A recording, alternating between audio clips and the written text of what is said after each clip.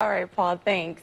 Our 25 News team is highlighting a high-spirited and welcoming program that is aimed at helping those in the community with Parkinson's disease. 309 Fitness is proud to offer Rocksteady Boxing, which ultimately empowers and improves the quality of life for people dealing with the disease. Their motto is "Movement is Medicine." So we'll take a look at how movement is changing so many lives right here in the community.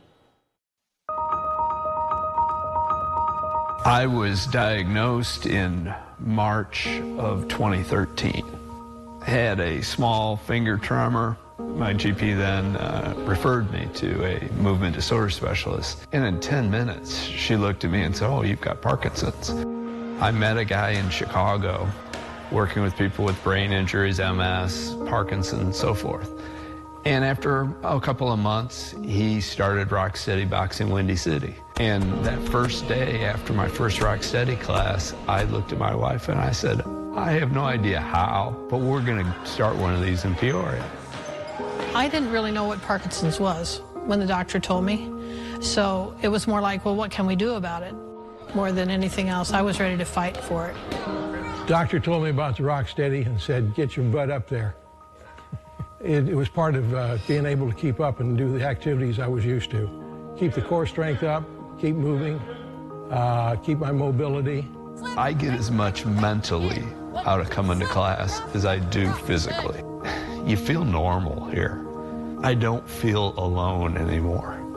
Well, they've shown that boxing is good for Parkinson's. The kind of movements we do helps us keep our flexibility and keeps us moving. The best part about it is probably the people that are here.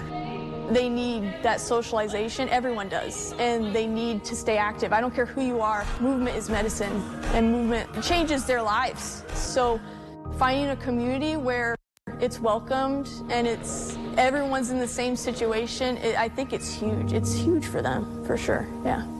It helps put the whole thing in perspective. If those other people can do it, I can do it. There's people that come in here with wheelchairs, walkers, and they show up and they grind.